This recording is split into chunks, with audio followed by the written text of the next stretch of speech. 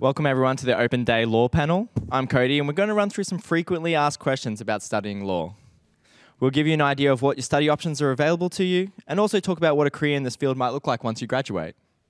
Firstly, I'd like to acknowledge we are on the lands of the Bundjalung Nation today and pay my respects to elders past, emerging and present. Today I am joined by student Zach, alumni Hannah Roach and lecturer Dr. Tom Round. Hi everyone, can I please ask you guys to tell us a little bit about yourselves and what brought you here today? In any order. Yeah, so I'm studying a double degree, a Bachelor of Laws and a Bachelor of Business. It's a 5-year degree, it's a 4-year degree, but I'm in my 4th year and I'm also working as a student ambassador. I'm an alumni, as already said. I graduated about a couple of years ago, 2020. I then went on to do my graduate diploma in legal practice, and I'm now working as a lawyer in a local firm in Burleigh in property and commercial. I'm a lecturer in the law discipline. I've been at Southern Cross since 2004, so 18 years. And yeah.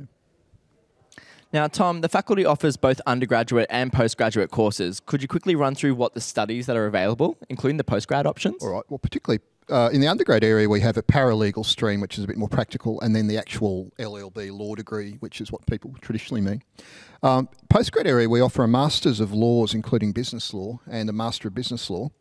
And there's also the option of doing honours within your LLB, although technically it's not quite postgraduate, quote unquote, because you do it before you graduate.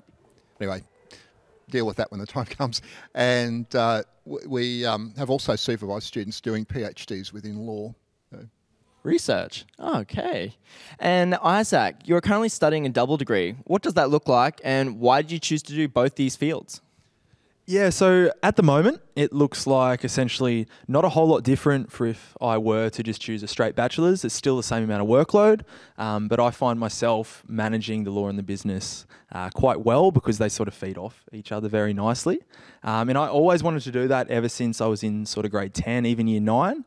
I thought they were very comparable in degrees and I thought I'd loved to eventually one day go into the law sector, and I thought to have a business knowledge with that would feed itself very nicely.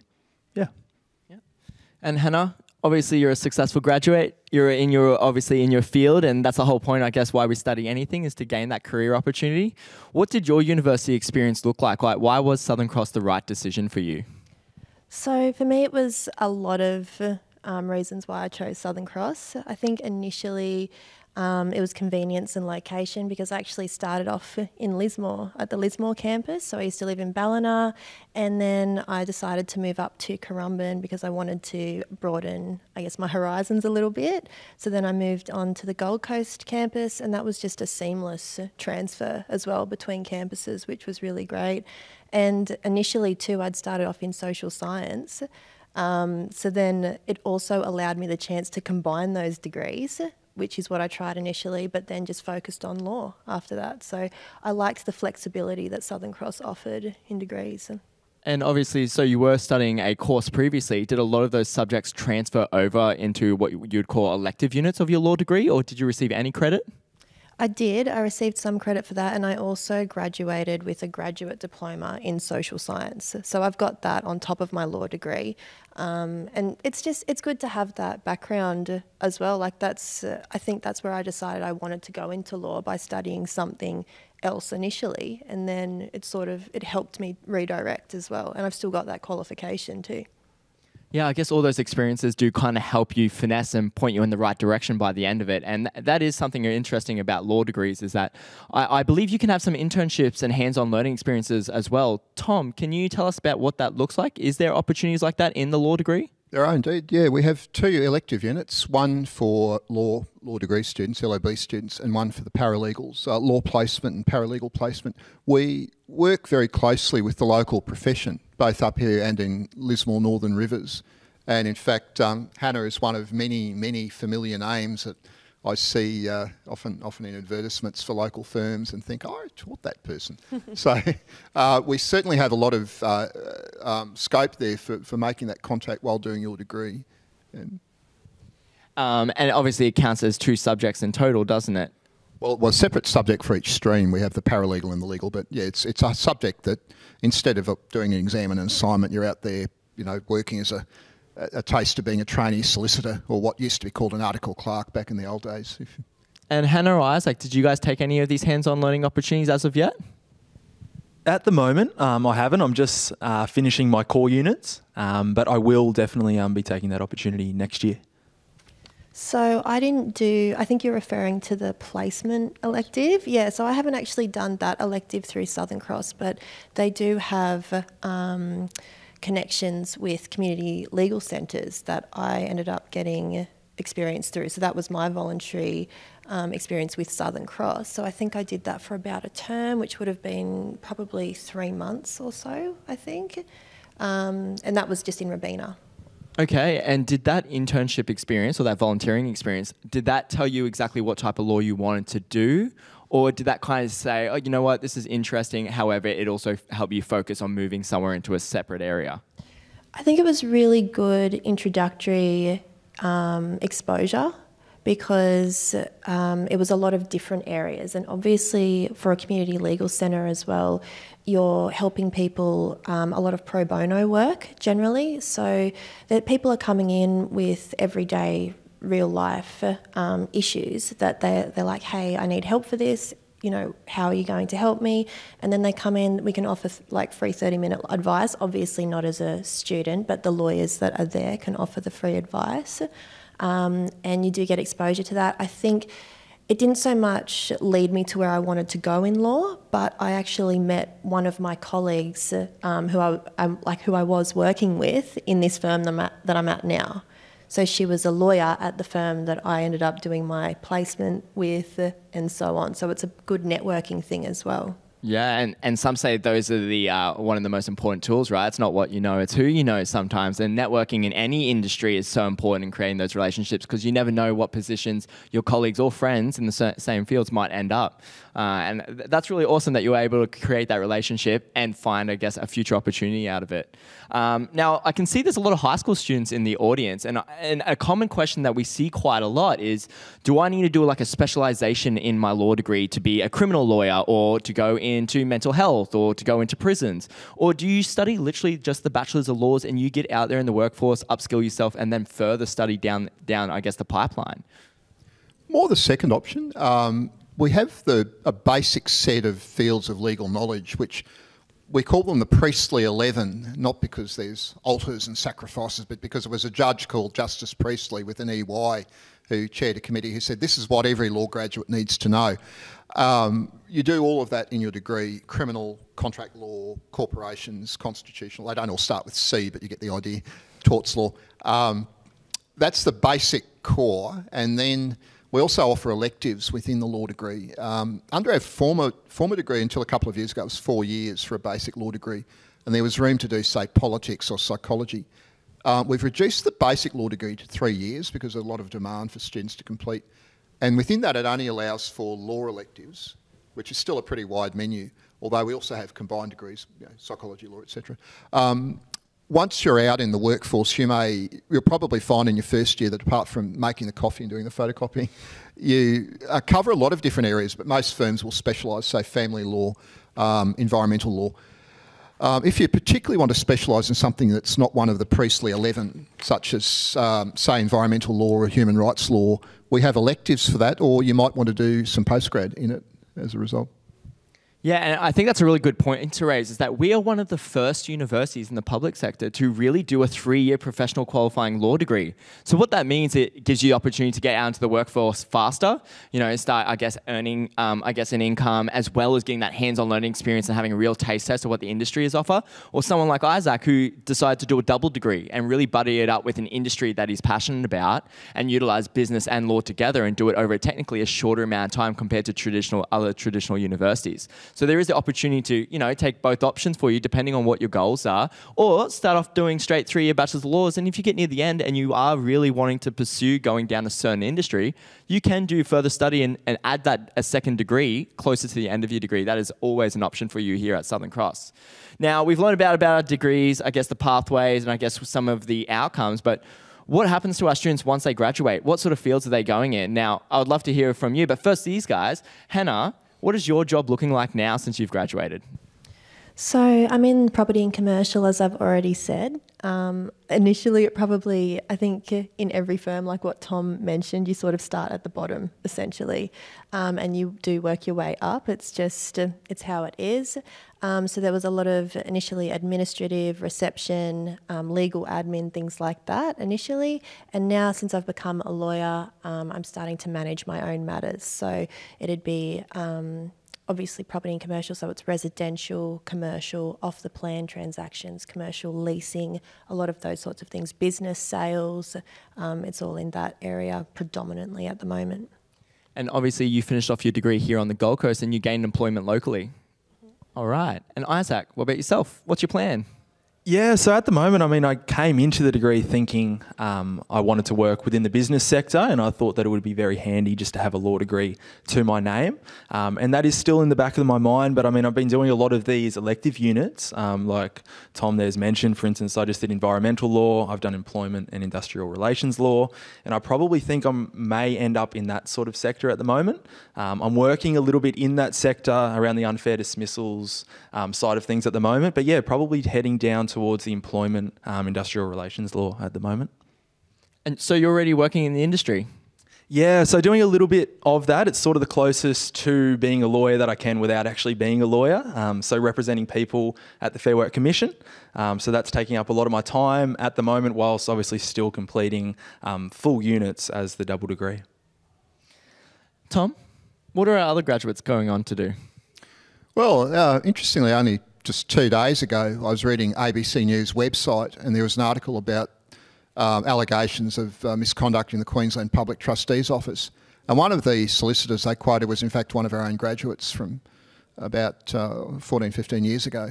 The two state MPs on both sides of the border, Laura Gerber in Queensland, Curramundi, and Tamara Smith for Ballina, are both graduates of our law school. So we've got our levers to power there, one Liberal and one Green, so we need to find a Labor one somewhere. So our graduates do go on to quite great things. We've got a couple who've gotten into Oxford on scholarships, one who I believe works for the UN in Switzerland, and a lot who are in the local profession, both sides of the border. Yeah, I actually met a couple of graduates not too long ago, and they had a passion for the creative industries, and they've gone into like a lot of copyright law and looking after a lot of musicians and management structures. That's a rich area of copyright law. If you all remember men at work getting sued over land down under using kookaburra sits in the old gum tree. You know, they used that for 30 years and nobody noticed until it came up on Spics and Specs, and then they got sued. So it always worked for lawyers. You're never out of a job. I'm going to throw out one last question before I'd love to learn more from the audience, is if there is any advice, and I'd love to start with you, Hannah, if there's any advice that you'd pass to a student starting out in law, or maybe someone here who's maybe a little bit lost on where they want to go with law, do you have any advice what you'd pass on from where you started from? I'd probably say, at least for your first year, try not to be too hard on yourself, for one thing. You're adjusting to university, so either, if you are a high school student, it's going to be a lot different to high school, for one thing. If you're a mature age student, it's, you've probably been out of study for a while, so that's also going to be an adjustment. But with regards to where you're wanting to take law, try and get that practical experience in as soon as you feel confident to, balance that with your studies as well, because you're going to need that practical experience. It's a massive step up, even from university when you graduate to getting into the workforce. It's a really big step up. So I think the more experience you can get while you are at uni, even if it is just volunteering at a local law firm, like what Isaac's doing as well, that's really great that he's already getting that exposure and experience to be able to see, this is something that I'm interested in, this is what's it's relevant to what I'm studying, both degrees. So I think experience and take it easy on yourself that first year at least. Do your best. And you raise a really important point about if you are a mature age student. And in the audience here, if you are a mature age student and you're thinking, yeah, I want to go to university, however, it's been such a long time, where do I start? If you are worried about that little bit of lack of experience, especially studying, it's a bit of a habitual thing. You have to get, I guess, in the rhythm of it. We have a fantastic bridging program. It's called Preparing for Success. And it's a 12-week fee-free bridging program designed for any Commonwealth supported student. So it doesn't matter how long it's been since you've studied. It's going to upskill you in academic writing, literacy and numeracy support. And on the basis of completing our PSP program, you get direct entry into our law degree and almost any other degree that we offer at our university. So if you have a friend or a family member or even a sibling that might be in the same scenario and wants to change careers, but it's been such a long time and they don't know where to begin, highly recommend talking about the PSP program. It is valuable. It's won so many awards. In fact, so many of our fellow institutions actually list it as a bridging pathway into their courses as well, which is something we probably shouldn't raise too much. Now, last one, I just want to ask you, Isaac, is there any advice that you would pass on to any future students looking at studying with us? Yeah, definitely. So I would sort of feed off the back of what Hannah was saying and say, understand that, yes, there will be your core units, there will be those priestly 11, but there's so much more within the degree itself. And then off the back of that, I would say that choose something that you probably didn't think you would find a whole lot of interest into. For instance, I went into environmental law wanting to do it, but not really thinking I would find that much interest in it, but came out the back of environmental law and really enjoying it. So yeah, know that there's a whole lot more than just the core units. And then when you can have the option, later down your career path, choose as many of those elective units as you can. Yeah, and you know what? At university, there will be always a handful of subjects that you won't love. They're a part of the industry. You have to understand them. For me, I'm a past business student here from Southern Cross, and I did these 3 units: economics, accounting, and statistics. And they were, I'm a marketing creative student. I was definitely not someone who went down that route, but those skills actually gave me the most amount of valuable life skills that I really needed, especially economics and accounting. And my rule was like, I did not want to fail these. So I studied them twice as much compared to any other unit, and I still use those units every single day in my life. So you never know what you're going to get out of them. If they are a unit that you are uninterested, my number one advice would be study them twice as hard, because you never want to do them again, especially if you obviously don't pass it. That means you have to repeat. It's the worst way to get into that situation. But that would be my little bit of life advice. I'm only 28. I've only been out of school for 10 years, but that's all I've got to really pass on. And thank you so much, panelists, for joining us today. I really want to throw out some time. We've got 5 minutes left that we would love to bring out to the audience. Is there anything you guys would like to know from our panelists or about the law courses that we have available? What are some of the elective units that you can pick? Yeah, Tom, would you like to answer that one? And maybe Isaac yourself? Human rights law, international business law, local government and town planning law. It might say, no, don't go off to sleep, because it is actually quite interesting about demolishing old buildings, that kind of thing. I find it interesting anyway. In the past, before COVID hit, we had some very, very colourful electives because we had people flying in from overseas. That's been shelved at the moment just because of COVID, etc. But we are looking at things like, what was the best one? I think it'd be a tie between the jurisprudence of Game of Thrones and the jurisprudence of The Walking Dead, I think. You may not immediately be using that out in the office, Hannah. You haven't had to deal with any zombies. Not really. Yeah, so some of the electives are kind of bread and butter, a little bit specialised, and others are kind of more the interesting stuff. When do you guys start doing electives? More traditionally at the end of your degree, or? More traditionally, yeah, I would say so. But even with, like, whether they're classed as electives or not, I mean, I'm doing like professional conduct at the moment. I'm doing administrative law as well. And to me, they are more, in my mind, more like an elective unit too. They're sort of different to my common conception of what a law degree would have been anyway. But then, like I sort of prefaced before as well, the environmental law and then employment and industrial relations law are sort of 2 separate ends of the spectrum of what you can choose, and they've been my most enjoyable. Do we have any other questions? Yes. Something quite unique. We have a brand new learning model, which has actually opened up the capabilities of our cohort sizes as well, because we have a lot more flexibility in our teaching. Tom, do you have any further comment on that sort of topic? Well, pretty much every year I've been here, I teach a couple of core units. They almost always have exactly 100 students, 97, 103. So it's about that for the core units. Tutorial sizes, we offer them, of course, here on campus and in cyberspace. On campus, between 5 and 15. In cyberspace, usually 20 to 30. The previous session, somebody asked about teaching under COVID, and we actually hit the ground running very easily because we were so used to distance learning. My son was at a sandstone university where they honestly didn't know what to do. And I said, we're just telling all the Gold Coast campus to just go to the online class instead. We'll do it online. So. And that's a really great point to raise. If you are an on-campus student and you do miss some of your face-to-face learnings, you can jump into the online collaborates as if an online student was there, because that's all available to you, a part of your unit information assessments. So you can treat it as an online student or an on-campus student. Both facilities are access to you. Even if you're an online student, you can still use our Gold Coast campus as your place of learning if you're wanting to separate your home life and uni life, or if you're just wanting somewhere to study, especially to get some of those assessments done.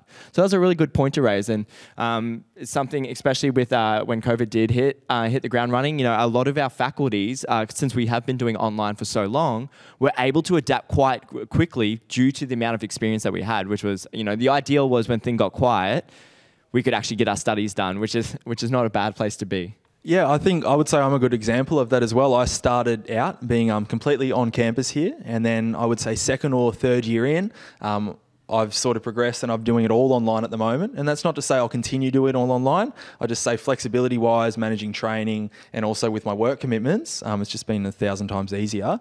But whether or not that changes into the future, I'll sort of just match it to however my situation is at the time. Yeah, and I think that's the most important point to raise, is that university isn't a one-year decision. You would be studying 3, 4, 6 years. Isaac's coming up to his 5th year that I'm aware of, is that you need the great thing about Southern Cross, and I can really vouch for this in my own personal life, is that the university really can change with you. It might be fantastic when you're on campus Monday to Friday for your first year, just like Isaac was, but you may take on extra commitments outside of university. You may have a part-time job. You may move out of home, which requires you to do extra, life commitments. That the university can really be flexible with you as your lifestyle changes. So you may be an on-campus student, but you may trend to do a hybrid of being on campus and online, and then maybe sometimes you might move away and be required to be away for a certain period of time, and you're like, you know what? I still want to get this course done. I'm going to study this complete semester online if you wish, and you can mix and pick and choose every single semester wherever you like, even in between our campuses if you live between them as well. Thank you so much for joining us today. If you have any unanswered questions, or you'd like to find ways to apply, the next intake is coming up in term 5 at the end of this year. Alternatively, if you wish to study with us next year, if you are a school leaver, you can apply through our early entry program. If you're a mature age student, please come talk to us today. We can show you how to apply. It's a fee-free application. You don't need to go through QTAC or UAC, and it's as easy as that. If you'd like to give us a call to our Future Students team, you can call us on 1-800-626-481, or you can email us at futurestudents@su.edu.au. Thank you for joining us. If you'd like to talk any more one-on-one with our panelists and our client services team member who is here today, you can meet them just at the front of the lecture theatre. They'll be more than happy to stick around for an extra 10, 15 minutes and discuss your one-on-one situations. Thank you again.